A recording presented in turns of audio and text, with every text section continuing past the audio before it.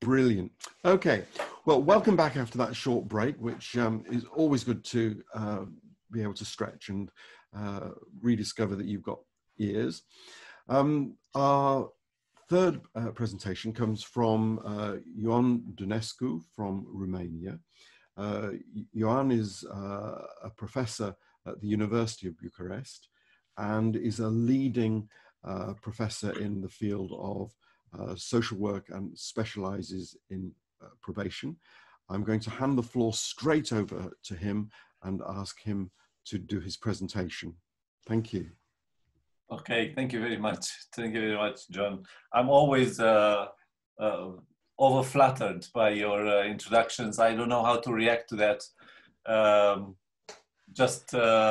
will just go straight to the point, to the presentation, without making any comments. I prepared a very brief presentation for two reasons. One reason is that, you know, as a professor, I cannot even work in the park without a PowerPoint presentation. And the second reason is that I hope that this will structure my presentation a little bit better, so you can see what are the main points that I wanted to make in my paper. I don't know if you can see this presentation properly. Can you see it? Yeah, everything is okay? Yep. Very good. The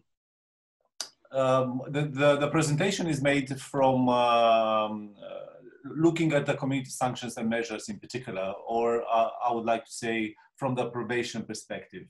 And obviously it's based on my personal experience in this field and also on some literature on penal policy transfer where Rob Kenton was very active.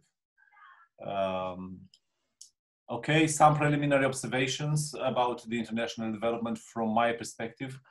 I would like to start by saying that the development of community sanctions and measures or development of probation in Central and Eastern Europe, I think in the last 20 to 30 years is the most significant novelty in the criminal justice system, as far as I see.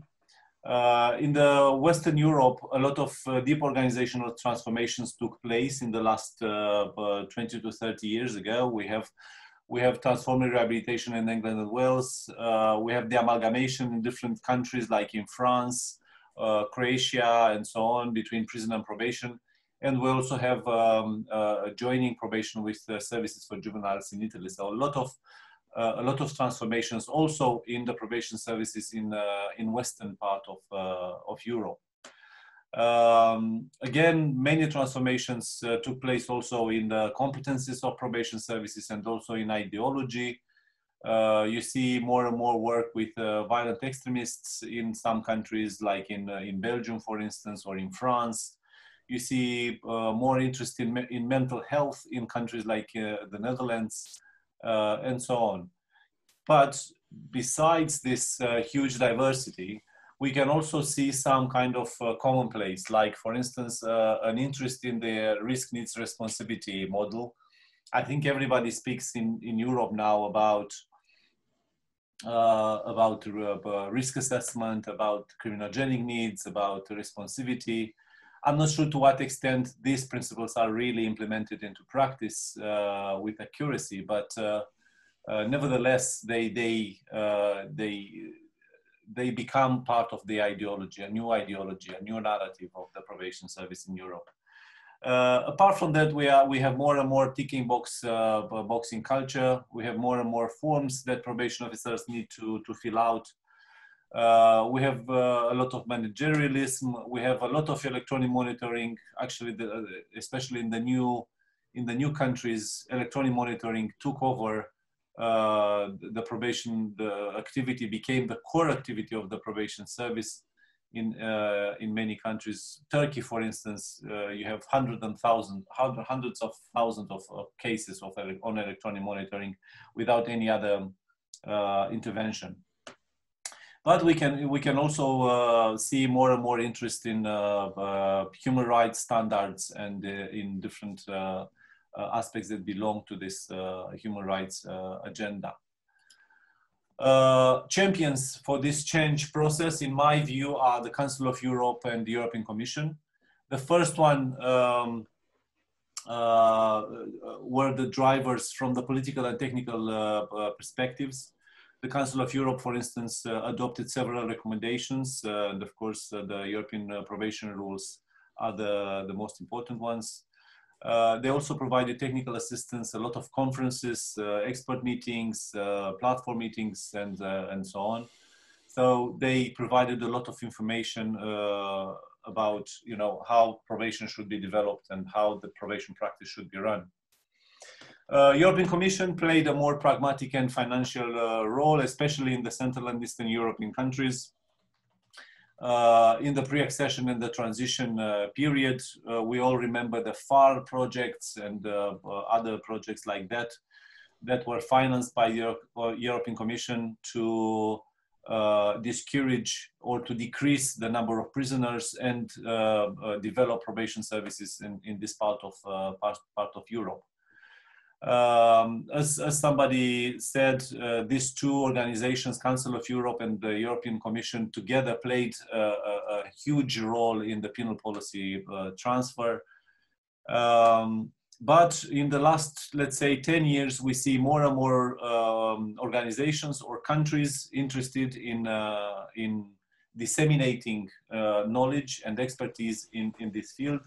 We see Norway and Sweden, where Norway has this mechanism, Norlau, and Sweden, they use SIDA quite a lot in promoting these ideas, especially at the periphery of the European Union, geographically speaking. For instance, Norway was very active in Moldova, in the Ukraine, and Sweden is more and more active in even in countries like in Africa. Strengths and weaknesses, in my opinion, for this kind of dynamic, were the strengths to start with were that the development of probation in Europe, especially in Central and Eastern Europe, was incredibly dynamic due to this kind of exchange. In some countries, probation service took like 100 years to develop as it is now. But there are countries like in Croatia where within 5 years they already reach a point where they have already a mature probation service. Slovenia is another example like that. So they avoided to waste a lot of time and resources. They avoided to make the same mistakes as other countries in the past. So they have fully fledged probation services within a few years. So this is a major strength, I think. When it comes to weaknesses, I think, unfortunately, a lot of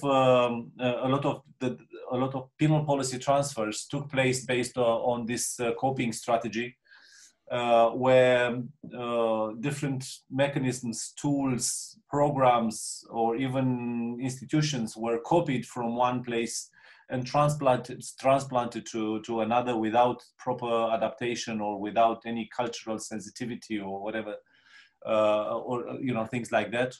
And I just gave a few examples. For instance, risk assessment tools. You can see the same risk assessment tool in Bulgaria, like in England. You can also see probation order in Bulgaria, although Bulgaria belongs to the civil law tradition, where they use quite a lot suspended sentences rather than probation order. So there are some let's say not very good examples of how the penal policy can really work. Another weakness, I think, is the fact that most of these projects were time limited. And sometimes once the projects ended, the idea died. And I have a few examples in mind, like COSA, the Circle for Accountability, developed in United States, but then in other countries, including Netherlands and England. Some Central and Eastern European countries tried COSA based on projects. but once the projects ended, COSAT disappeared from this part of the world. The same goes with other examples, like another good example, I think, is the use of different management models, excellence model in management. Again, it was introduced in some probation services, but disappeared after a few years after the projects ended. So this is another weakness, I think. The sustainability was not always a very good dimension of this projects. Conclusions, I think we are living increasingly in a complex and multipolarized world, including in Europe. I think we have a lot of voices in Europe when it comes to expertise and power. We have many jurisdictions that are now involved in this kind of technical exchange, knowledge exchange at the European Union level. As I mentioned already, Norway, Sweden, but also Netherlands more and more are involved in this kind of assistance, technical assistance projects. I think in the future, Council of Europe and the European Commission will continue to play a significant role in harmonization.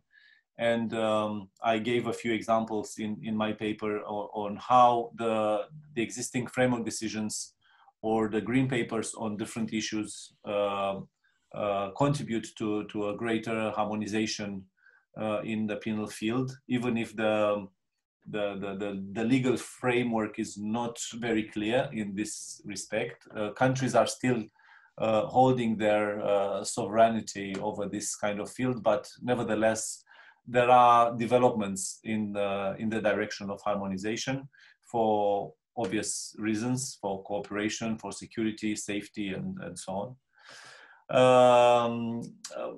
I think we can see more and more innovation in Europe in this respect. I think we see more and more technology used, not only in supervision but also in training. For instance, I learned about a very interesting innovation in Netherlands, where the training can take place using different games and exercises that are actually can be made remotely without the trainer being in the room.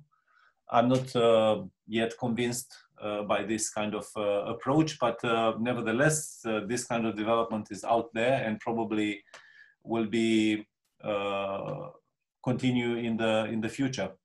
One of the questions that attracted my attention from the script that you sent us, John, was how England and Wales will participate in this dialogue, especially post Brexit.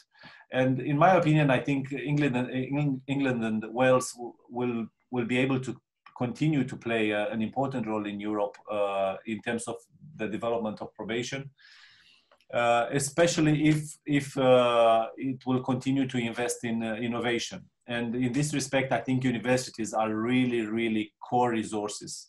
Universities in England and Wales have very good, strong traditions and a lot of potential to innovate in this field, to produce evidence on what works, or the systems, or other dimensions that are really useful for the probation development in Europe. But of course, I think funding is also important, and the former DFID or the existing Ministry of Foreign Affairs, I think they also can play an important role in supporting this innovation to travel to Europe. Again, I think England and Wales can continue the membership in the international organization or regional organizations like CEP. And this can be a good platform where ideas can be debated, and obviously we hope that England and Wales will continue to play an important role in the knowledge production and dissemination. Thank you very much. I hope I was within time. Well, not quite, but thank you very much, Ioan. It was good to have your contribution. Saule from New York. One of the things I'd like to do is perhaps broaden the discussion. We've had European organizations mentioned, and I wondered from a United Nations perspective, do you see the UN having an important role to play, particularly post-COVID, in driving justice reform? John, thank you for asking. I'm probably not entitled to speak on behalf of UN, so it's my personal opinion, of course. So as I see right now, as I'm still new in UN, but as I see right now that the role of UN in this particular initiatives and developments will be developed and strengthened. As you know that UN started a huge reform, and it seems like it started like 2 years earlier than all these COVID situations started, and it seems like it started, you know, in right moment, and it is still developing the reform, and the approaches are really changing. So I think that the role will be really, you know, growing in terms of criminal justice reforms, and taking in mind there are so many changes happened within last half of the year, including some dramatical change in approaches countries are using in terms of how they deal with prison population, what happened with probation services during the lockdown restrictions, and how generally the priorities of the countries has changed in terms of, you know, being more interested in public health and you know, restructuring of national budgets and change of developing budgets as well, because this was like huge, you know, budget support and financial support for many countries in the developing world. So I think that what we can expect is a huge change overall within the criminal justice system and within the main actors who are currently available on the scene. And I fully agree with all predictions which we have heard today. And I really believe that we even probably right now, it's very difficult to understand what happens within the next half of the year or within the next 2 years, taking in mind how rapidly this is developing, the whole coronavirus, COVID-19, and the reaction of different member states. So we still are in the process of, I think, in the process of understanding and scoping and mapping how huge this pandemic influenced not only the public health system, but also the criminal justice and overall governmental structure. I believe that even the police, you know, crisis, which we have discussed during the first part of the today workshop, even this happened on the background of everything what happened with COVID-19 in the United States. And I imagine that similar, you know, circumstances may happen in many countries. And we can see from different countries where police reform was discussed, we can see almost everywhere that the public opinion was like worsened, was changed so rapidly and so unexpectedly. If you remember the period when we worked for EU project, EU and Bill was leading on this work with police. If you remember, it was a case then the famous sportsman from Kazakhstan was killed on the street. And this case has you know, started dramatic movement around the society, and there were lots of, you know, similar events which is happening right now in US. And what is interesting that this change in public perception of police is happening very rapidly.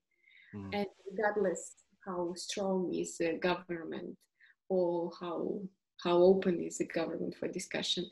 So we can, I think we should expect the similar situations in many countries which are currently having real troubles with public health situation, because all these layers, they come together. And what we see right now in US may be repeated in many countries. And I think the connectivity of the agendas is a very powerful point, but also the speed of which one agenda affects the another is well made. Would anybody else like to pick up the reform agenda that Ioan was talking about?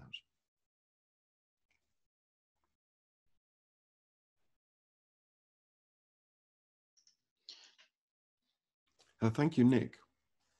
Yeah, can I guess it's a question more than a comment to Ioan about the Council of Europe and the European Commission and their utility in terms of supporting change and reform, and whether you have sort of good examples of where they have proved an ally, and indeed others maybe where they've been less useful. You know, I have a number of reasons for asking, but I think I get the sense that they are an underused resource or an underused route by which to either help change take place or indeed ensure that it stays changed, if you see what I mean. Ioan, do you want to pick that up? Yeah, of course. Well, I have a lot of good examples of how Council of Europe and European Commission influence changed in Central and Eastern European countries, at least. I have to say that at least the European Commission was really instrumental in developing probation service in many countries in this part of Europe, including Romania. And also Council of Europe is continuously playing a very important role in promoting high standards of practice and human rights and expertise and so on. So I think there are many good examples of this kind, but to some extent, I think going back to the communication strategy that we mentioned earlier, I think we are not always very good in showing these examples, showing these good practices. We don't know how to explain to people what these institutions did or are doing even now. So I think we need to work on that, how to make these examples known better. I think that's something that we can work more on. Thank you. Okay. Anybody else like to pick that up?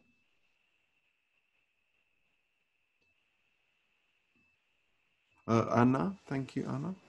Yes, thank you. I want to mention something regarding communication, language, and also because Ioan's presentation makes me think about it.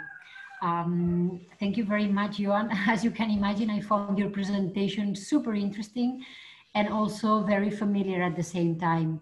You did very well. You explained. Actually, I have to say that you had a very good communication strategy, presenting very good what is the Council of Europe, the European Commission. So you did it very well.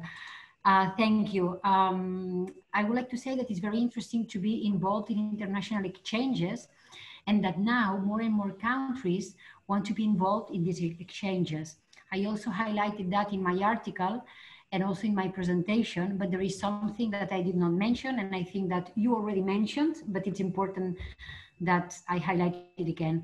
From my perspective as a woman from Barcelona working in an international organization, I have to say that the language issue is a difficulty, a really huge difficulty.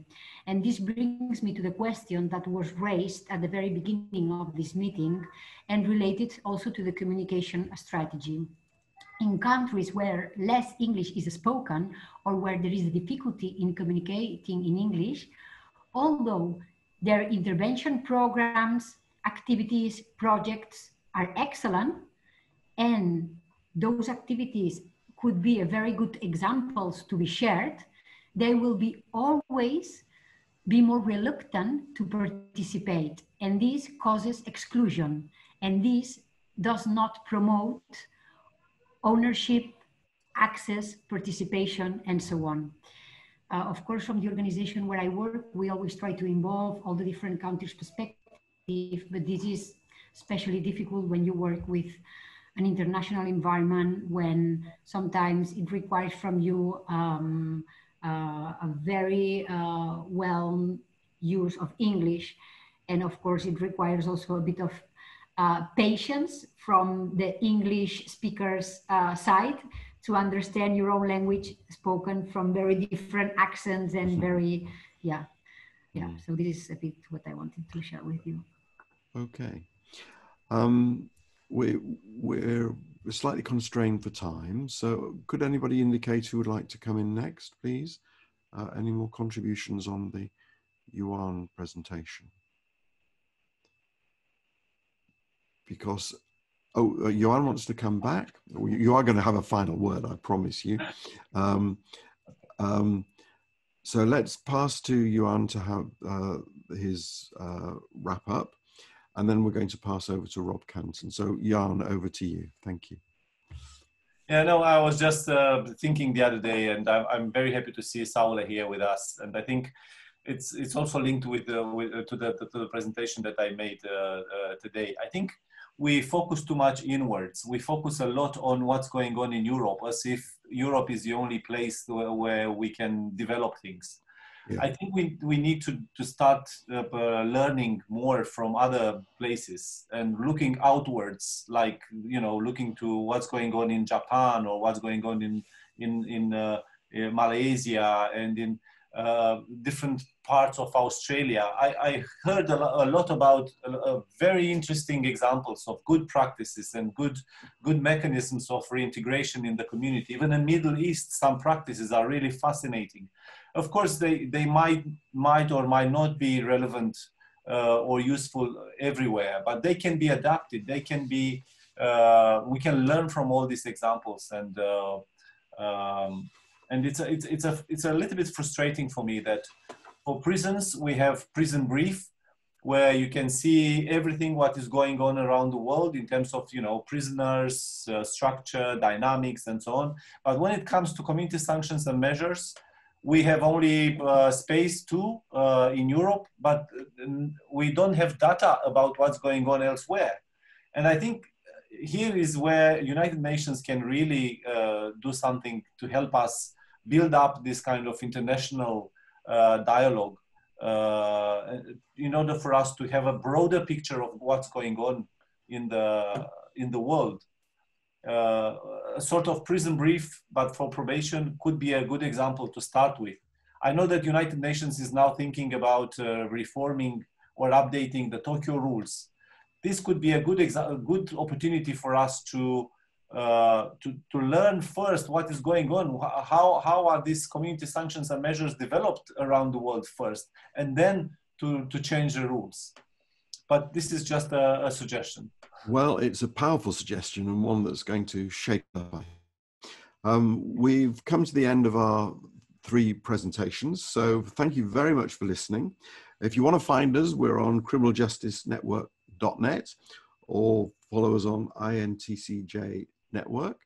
And thanks for being there, everybody. And that's the bit that gets recorded and pushed out, and hopefully people will find that of interest. I'm going to pass the baton over to Rob. We will keep recording this so that we can hold on to the feelings about how these 2 initial seminars have worked. We've got a lot of learning to do. Our plan is to ask you to put some reactions and feedback in writing, but Rob is also going to take us through some discussion points. So over to you, Rob. Thank you very much, John. I'm going to be very disciplined because time's against us, and I'm just going to take 2 minutes to comment on some of the principal themes that we've been discussing this afternoon. One is, I think, the importance of institutionalizing change. Jan spoke about it at the end, about little sustainability, and Nick raised it in the first place. How do you embed things so they don't backslide? Nick spoke about the importance of an evidence base, but what if the evidence doesn't even exist? And in some countries, equality data, for example, is not even collected. And this, I think, can lead to Jan's point about how there is inappropriate copying, because what we know is inappropriately or insufficiently contextualized. We spoke about the importance of legitimacy, the limitations of imposing reform from above. You need to embed it and have it owned by a workforce. We spoke about legitimacy and how a code of ethics might be able to contribute to ethical practice. Nikki raised a number of invaluable points. One we didn't have time to develop was the theme of corruption, which she encountered in Africa. And perhaps one could generalize from that to talk about those vested interests that oppose an ethical dissemination of practice in the way we're describing. Nikki also said, in fact, perhaps I can say that Rob Watson has elegantly summarized something that Nikki said that's really important here on Twitter. The loudness of our voice does not reflect our needs to be cared for and treated with respect in the criminal justice system. Nikki Woods makes the distinction that gender-based issues are an endemic issue in criminal justice. Terribly well put, and thank you for that, Rob, and thank you for the thought in the first place, Nikki.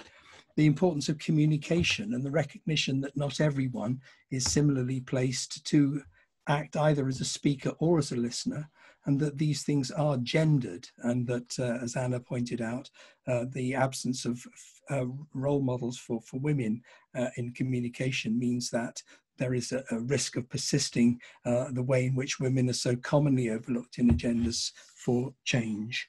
For me, those were some of the most important points to come out of the seminar, and I wanted to say them before they get lost, but I particularly wanted to share with you finally some points of evaluation.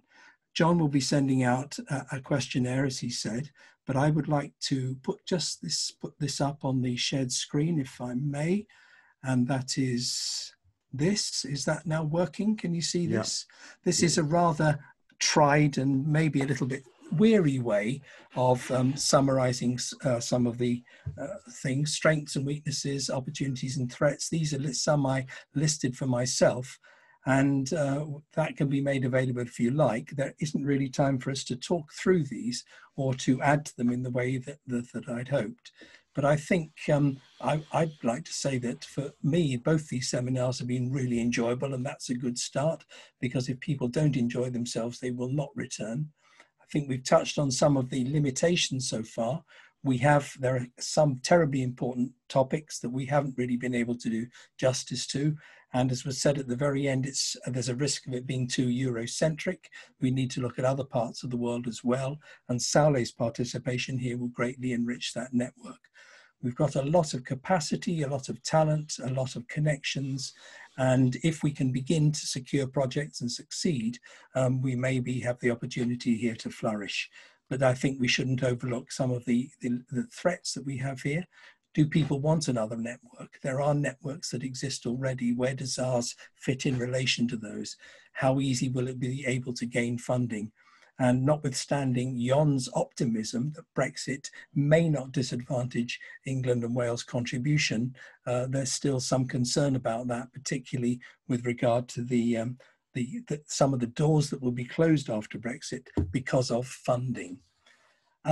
That's just something to share with you all. And maybe if you have time to complete the questionnaire and send it back to John, then that could be a framework. If you could add to that, if there are any conspicuous omissions, things that you would like to add to that, though I don't think that's something that we can do for now. So at that point, I will stop sharing. We have a minute to go. John, it's back to you. I think it's your privilege to say the very final word. Okay. We don't know where this network's going to take us. What we do know is that we had an image in our minds of rolling up a snowball and then letting it go down the mountain to see what ideas it would gather. thank you very, very much for joining with us. With social media, we believe that by putting quality material out online, both in written word, the spoken and visual presentations, we can do some important things. We're going to wave goodbye to Nick, but shortly we'll be waving goodbye to everybody else, because one of the things I think is important is that we don't steal time. So on behalf of the four of us who are the planning group, so that's Rob, Dave, Rob Canton, that was the first one. Rob was Rob Watson, from Rob Canton, Dave and myself. Thank you very much for putting the intellectual energy into this, but also giving us the support by showing up. We really are grateful. We will be reviewing this over the next few weeks, and our strong hope is that you've laid some foundations here that you and your colleagues will be able to build on. And we want to have a criminal justice network which is not inward looking, but is outward looking, and other people will be keen to join and do new things with. Our sign-off line is that ideas and people are the things that will change the systems. And we hope that this is a way of bringing ideas and people together. So, as I see now 11 cheerful faces, can I say thank you very much indeed, and we shall sign off with a thank you. Thank you. And